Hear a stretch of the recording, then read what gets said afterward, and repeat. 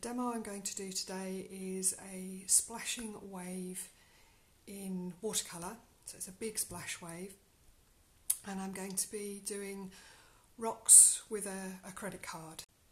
It's something along the lines, let me just grab this and show you, something along the lines of this, which I hope you can see. I'm going to be using a mixture of SAA watercolours and Shinhan watercolours. I'm going to turn the camera around in a second because obviously it's not about me, it's about what you can see me doing. So I'll turn the camera around.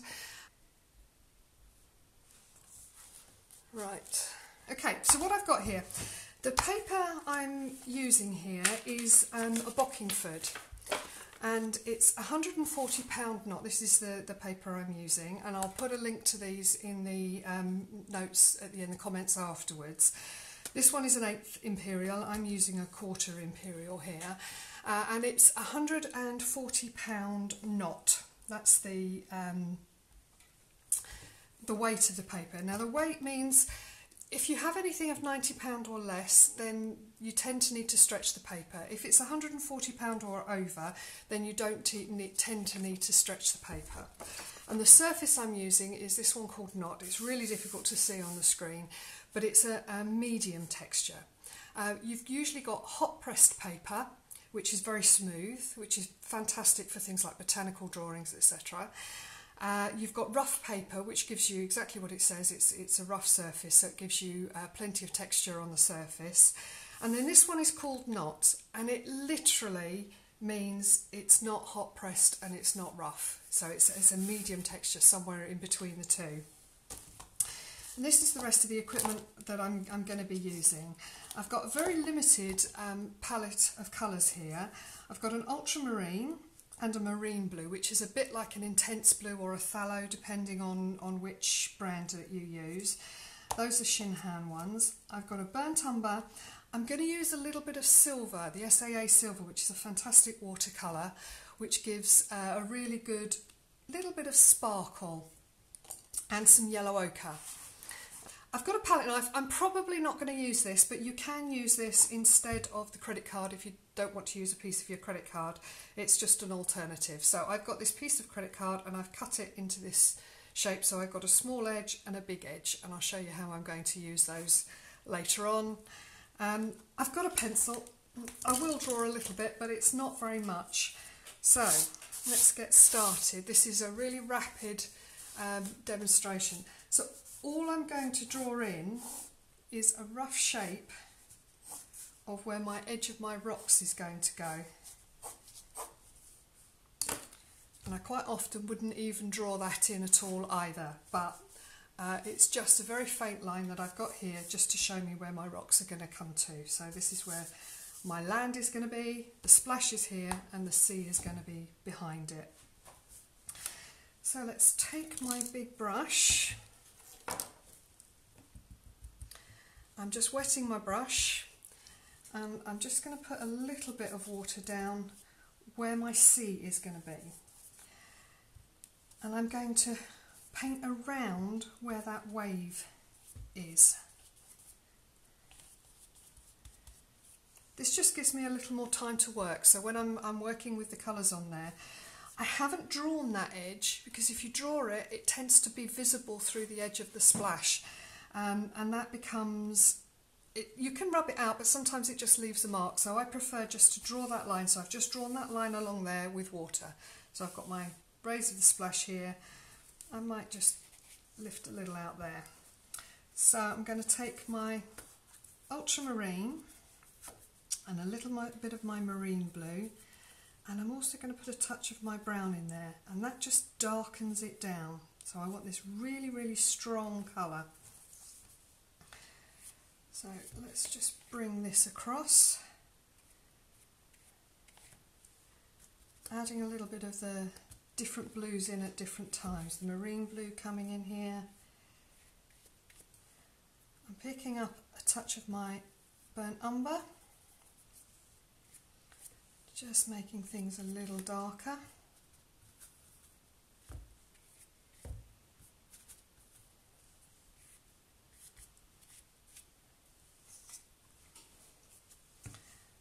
Just going to lift suggestion of a few crests back here.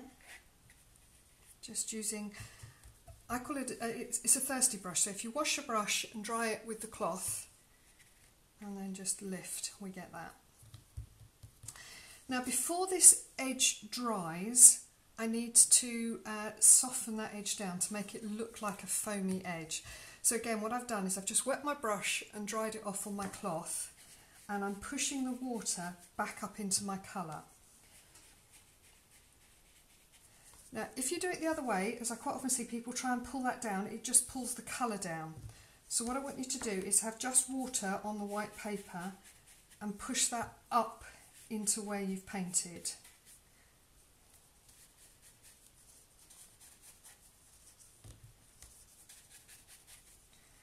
And can you see that gives you a lovely soft edge to your wave?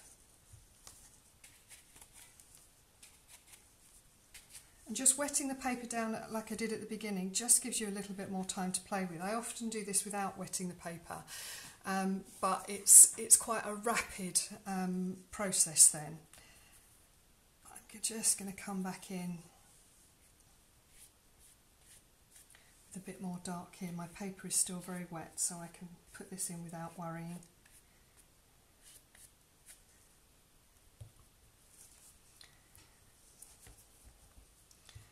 Okay, now I want to have a little bit of splash going along in along the edge of that foam, and there's lots and lots and lots of different ways of doing this. One of the ways you can do it is with salt. So I know a lot of you have used salt before, and you just sprinkle the salt along the edge and it absorbs some of the colour. But I'm quite a lazy painter, and if you put the salt down, you have to wait for it to dry before you brush it off and move. So what I'm going to do here is just dip my fingers into my water pot and just flick.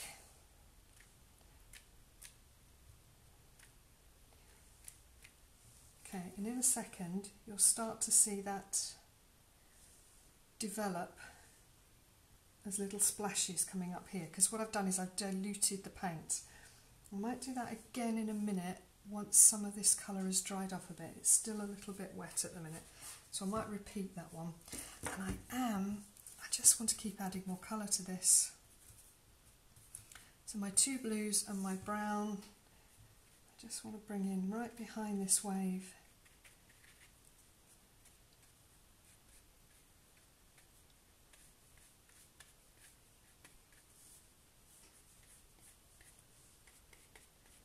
Is it okay that we're allowed to play on a Saturday afternoon?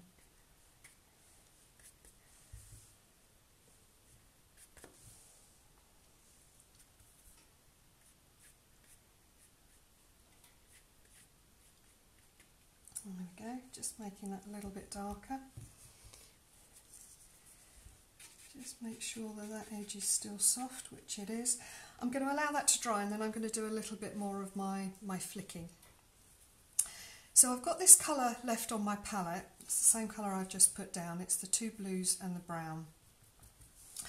And I'm going to put in some shadow underneath my waves next. So this is the shadow under the waves as they break against the shore.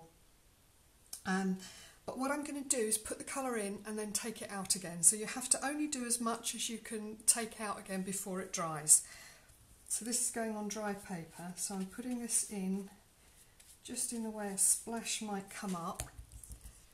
Then I'm going to take my brush and again, like I did before, push some of this back down so I've got a soft edge to it. I want a little bit more of that brighter blue in there.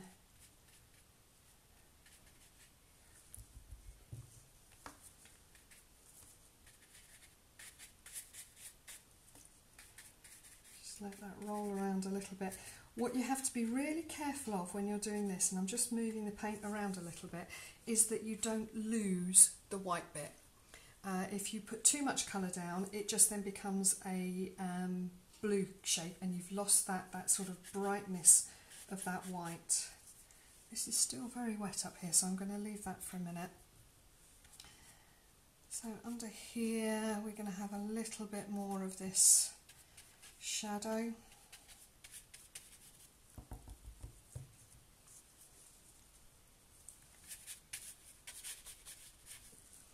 again, I'm taking this out, I'm dripping water all over the place, and it's good fun. Let's push you up a little bit there, make that shape a little more random.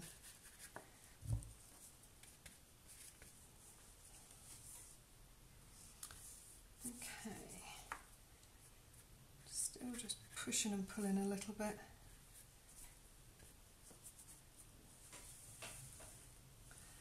Okay, so that's still quite wet up there, so I'm just going to leave that for a minute.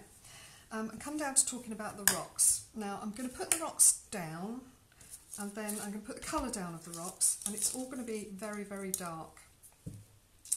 Then I'm going to use my credit card to scrape the light back out, and what you have to think of is where would the light be hitting the rocks.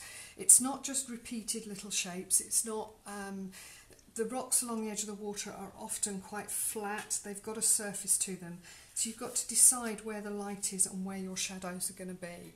And obviously this is easier when you're actually sat at the coast looking at the rocks, which I have done loads and loads and loads of times. So we're going to put this down, scrape away, and this is where having either a knot surface or a rough surface is going to be to your advantage, because what you will end up having is the surface gives you that rocky, rough texture. So I'm going to take my brush. I need lots of paint for this. So I'm going to use my ultramarine and my umber, and lots of it. When I say lots of it, I mean lots of it. Really dark, loads of paint. So by putting this mixture of blue and brown, I'm not mixing up enough in any one brushful, so the colours change. It's not a flat finish to it. Oh, I've just picked up a bit of the other blue as well. Never mind.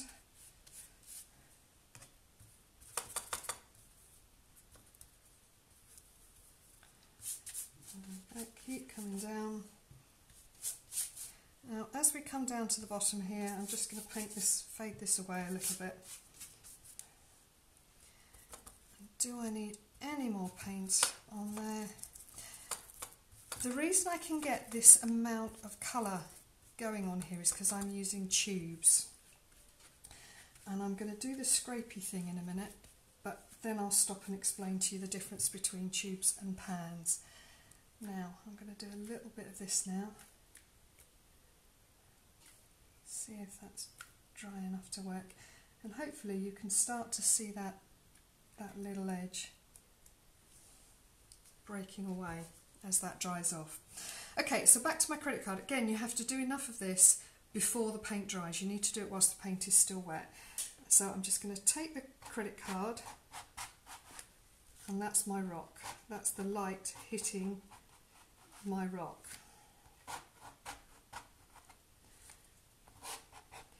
Like I say, you'll often find these rocks are quite flat right on the coast,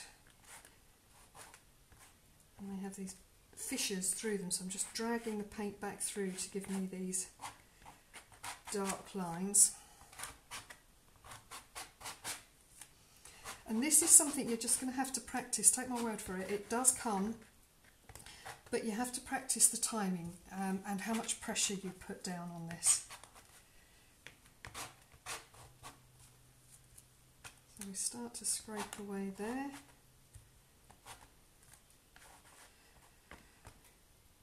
I'm just picking some paint up and dragging it through. You get those little cracks and things going along in rock surfaces.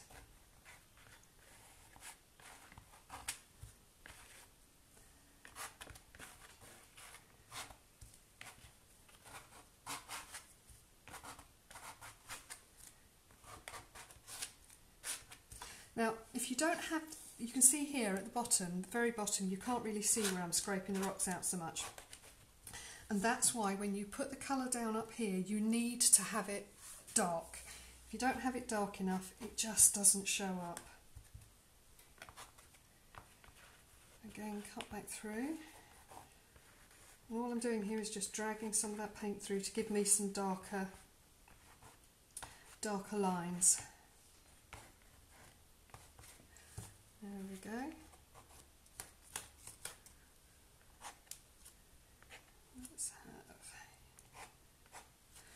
again, with this I've cut myself a long side and I've got a short side, so if you want to have different shape and size areas, then that's what those different cuts are for.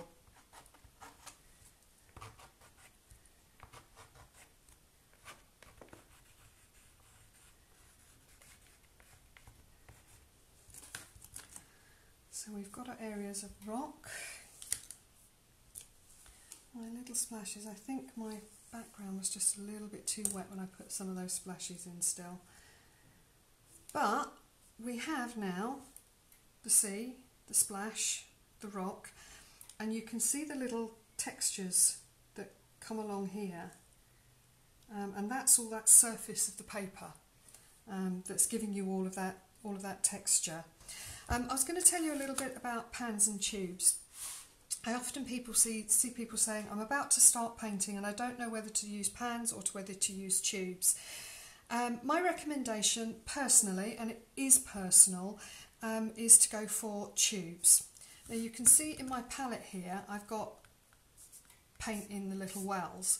And when you put tube paint into a little well and allow it to go dry, it is just the same as a pan. This is incredibly difficult to do with pans because you simply can't pick up enough paint in the first instance to get that strength of colour. And by the time you've got enough colour, the bit that you started at has dried off, so it's very difficult. So if you get the tubes, you can use them like pans or you can use them like tubes. So to my money, you have the best of both worlds. But that, again, it is an incredibly personal thing. I'm just going to take the silver brush and just use a little bit of this dark. Now this is beginning to dry back. And again, this is just reiterating a few of those little marks as it's drying. You can see some little places coming up for shadows and cracks and crevices.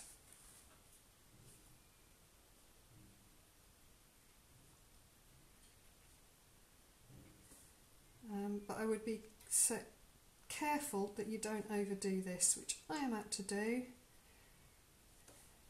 because I enjoy this bit. This is just fiddling. This is having fun.